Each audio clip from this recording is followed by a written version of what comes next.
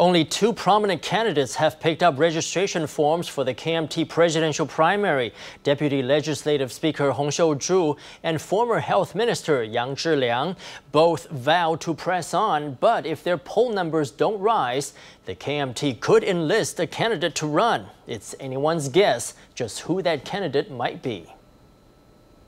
简短一个问题好不好？其实我觉得非常遗憾呢。 Hung Hsiu-chu said she was saddened upon hearing Wang Jin-pyng wouldn't participate in the party's presidential primary. 其实我看到院长今天的。 When I saw Legislative Speaker Wang speak today, I was sad. There has been a lot of talk about people's merits and shortcomings.